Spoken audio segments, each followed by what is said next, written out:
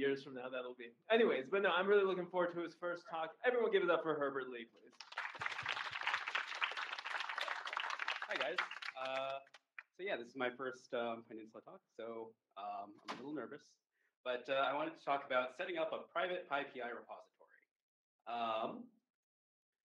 So first off, I guess, what is a PyPI repository? Everyone's probably familiar with the official one, right?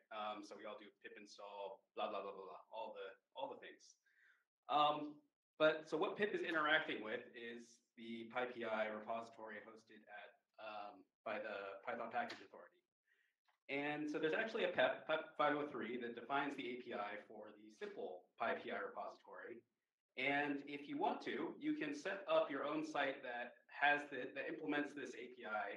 And by doing so, various Python packaging tools like pip and other ones that we shouldn't use can interact with it in the same way that they interact with the official. Sorry, easy install fans. I'm sorry, not really. Okay, so you can do this, right? But next question is, well, why would you? Why wouldn't you just use the official repository for all of your stuff? So there's two main use cases for this. So the first one is that you need to be able to share, closed source Python packages between your team members. So this was the main reason that I set up one of these for my work. We had various Python packages that we used, and we were using them in various places like Jupyter Notebooks, or some people were deploying them to the cloud.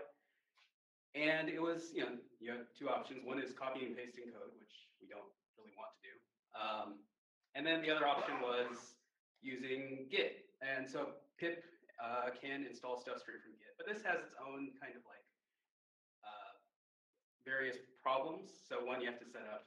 It's somewhat problematic if you have this inside a CI/CD pipeline.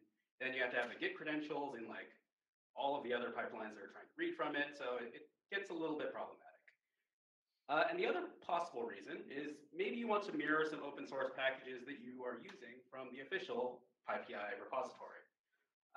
If any of you guys have heard of the left pad debacle that happened on the JavaScript side of things a little while ago, if for some reason you've got a package on the PyPI repository that you really care about, that you're using a lot, or that one of your dependencies is using, and that maintainer decides, I don't want to have this up there anymore, then maybe your build is going to break. And you may not be able to figure out why for some time. So, yes. So the NPM fixed that you can't just automatically remove things. Can people automatically remove things from pip without consulting anyone? I don't know the rules, but I would assume that they probably learned from the left pad debacle. Yes, but you can't remove your last version. PyPI member. Yes. Do not. All right. So maybe it's not as big of an issue, but still, there are some good reasons why you would maybe want to do this. Okay, so here's the kind of the basics of what we got. And so I'm using Google Cloud Platform for this, but you don't have to. All of the technology here, it's all got its equivalents on Azure or AWS, whatever you feel like. I just happen to use Google Cloud Platform at work, so I did it on there. So all that I'm doing here is I set up a Google Cloud Storage bucket as the equivalent of Amazon S3. And so if I take a Python package and I upload it to this bucket, it triggers my Google Cloud Storage, so that serverless part of it. Once I've got my Cloud Function triggered, it will then scan my bucket for all Python package distribution files and then put them together into the index file that matches the PEP3 spec. The spec is very simple. It's really just an HTML page with links to all of your packages on it. So that's another good reason you might want to take a look at the spec, because it's kind of fun to see how all these things sort of work and realize like, oh, it's just one web page with 10,000 links. And then the last part, so I'm using Netlify because it was free. Always a good reason. And once it's there, all those HTML files with the various package links then get uploaded there. And then you can point pip to that, and it will be able to install packages from it. So, next part, let's go to the demo. Let's see. Presentation mode. All right. I don't use presentation mode very much. I'll just stick in the main view and make it bigger.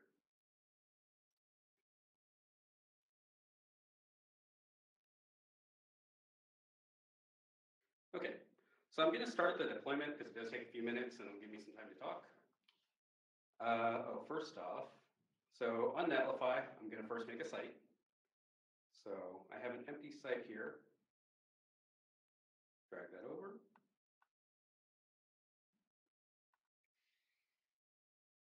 Should have been smart and made a video.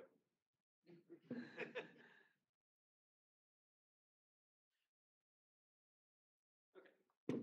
So I've got my lovely website here, Vigorous Brahmagupta. Fun. Okay. I'm doing a bad thing here. Don't put your credentials where everyone can see them, but this is a free account, so do what you want if you can write it down fast enough.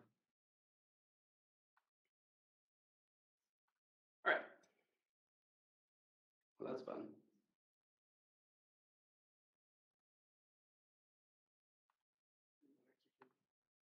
Apparently, I was running it like 20 minutes ago. Okay, I'll go with the one that I deployed already then, in that case. Except I needed the site. All right. All right, let me do it from here.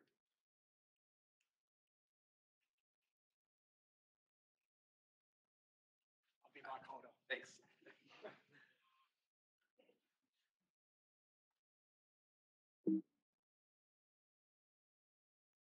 Demos are hard.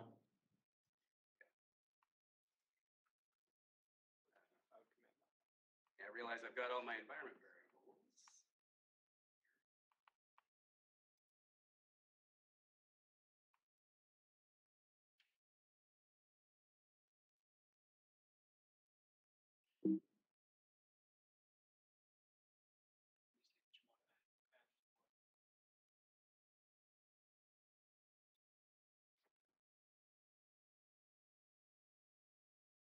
All right. So while that goes, I'll kind of go through the script a little bit.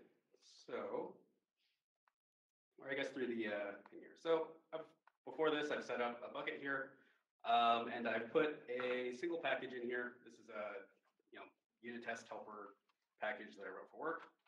And then I've got a Google Cloud function, so this works like AWS Lambda, that then triggers off of that and pushes stuff to whatever Netlify site I've then set up.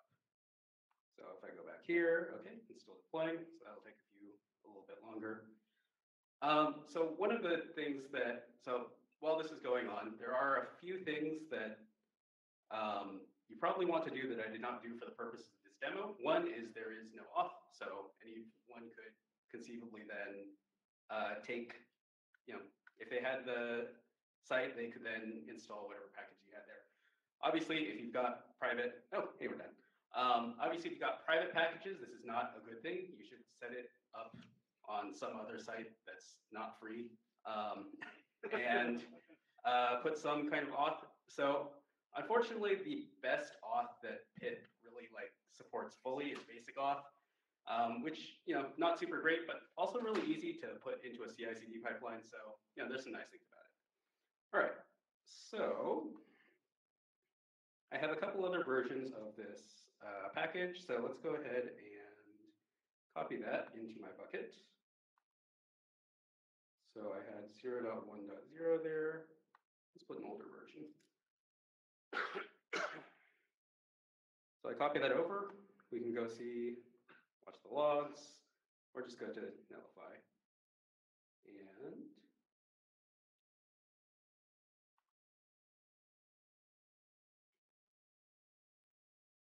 all right.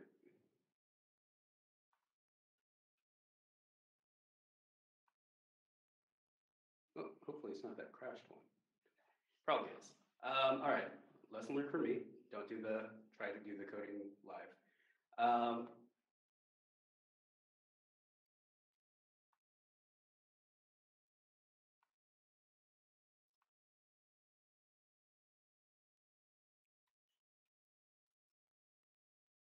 So I can now change this was the last one that I had set up.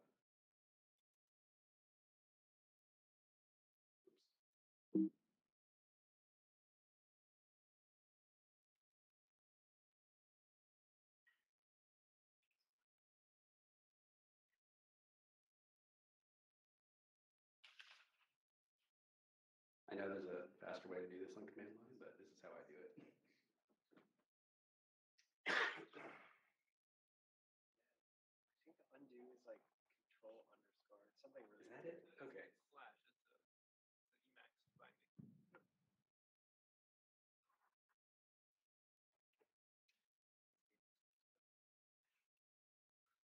Actual command line. Okay. So due to whatever crash happened here, all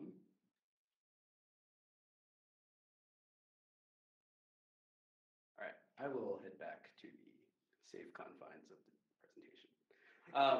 So, presumably, if this had worked, which it totally did while I was sitting back there, what would happen is that you'd be able to specify the extra index URL from here, and then it would then be able to pull your packages from it, and it would actually maybe it's better if I just go back up. You can also to this run part. pip with index URL to cross that mirror too if you didn't want it to poll the external PyPI Yes. as well. So that's if you have all the dependencies for the package that you have there. In this case, I don't have them because I've got them all set up here. But here's the one that I did a few minutes ago. So we'll look at that one. So here I set pip install like extra index URL, and then with the Netlify site that I had set up. So you can see that it's identifying, okay, I've got the file here from GCP fakes, and then it pulls it, and then in this case, I'm getting the transitive dependencies from the main PyPI. And then it will install it, and then we're all good. So for some reason, it didn't work. I'll figure that out in a bit.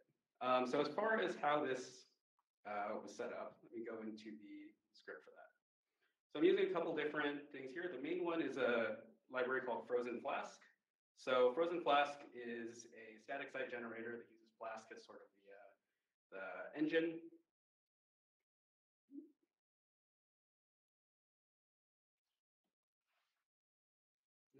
All right, let's try presentation mode again.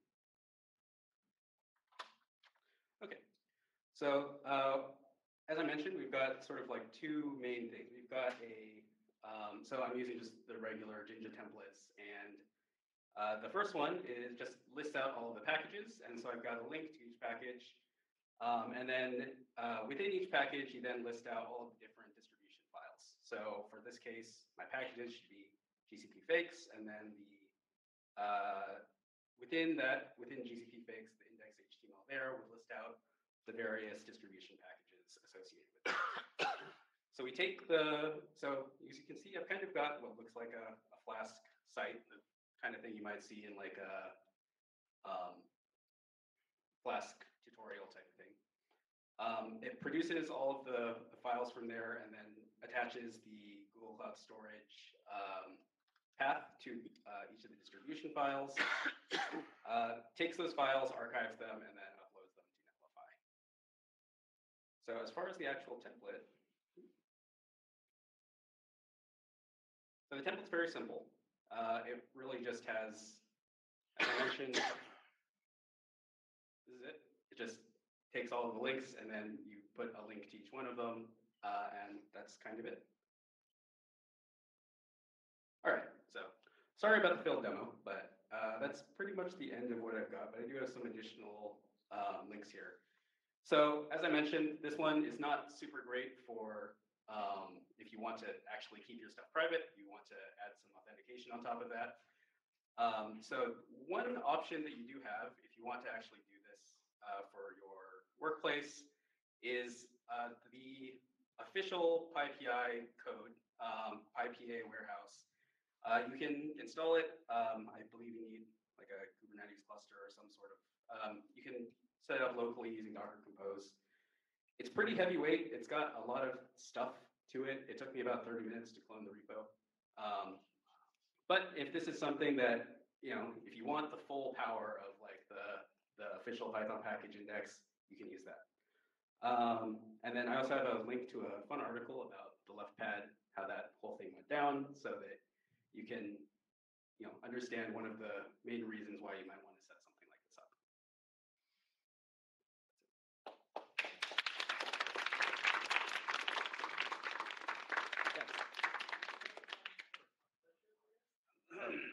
questions? We have time for one question at least, which is I'm gonna steal this out from other Cooper. Have you ever heard of Bandersnatch? No. I think the first time someone from Facebook spoke at Pyninsula, it was a little while back. There was a project which was a lightweight mirror for PyPI packages. Does it still exist, Cooper? Do you still maintain it? Yep. I don't have anything to say. Okay. It'll Yeah. go full clone, or you can use builders to just pull what you want from PyPI. And then there's another one called DevPy, which you can use to have private repos not like yours, but it uses POSIX storage. So it's being snatched, and you want to use buckets. That was the main thing for me, was that I did want to use some kind of like a cloud storage type solution rather than POSIX storage. Yeah, that's a cool twist on it, definitely. Yeah. All right. Well, is there a short one there? Yeah, sure. Okay. I'm gonna run back.